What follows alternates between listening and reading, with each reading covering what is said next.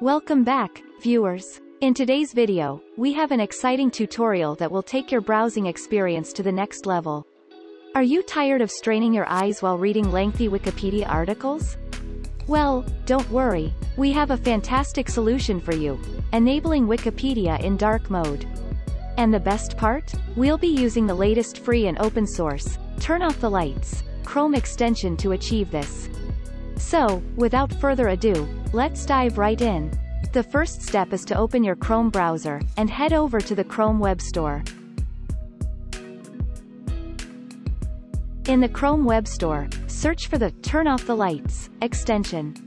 You can either type it in the search bar or follow the link provided in the video description below.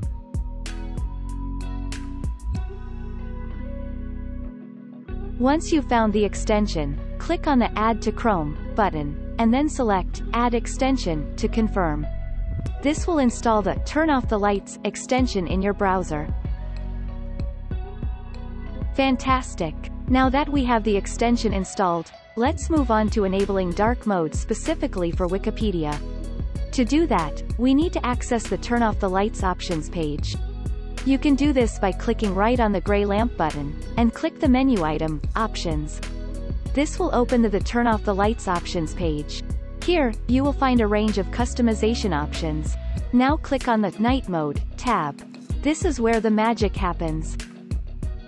To enable night mode, simply toggle the switch labeled Show the Night Switch button below the web page to make the page dark or light. Once you've done that, the entire Wikipedia website will be transformed into a beautiful, eye-friendly dark mode. Now, take a look at this.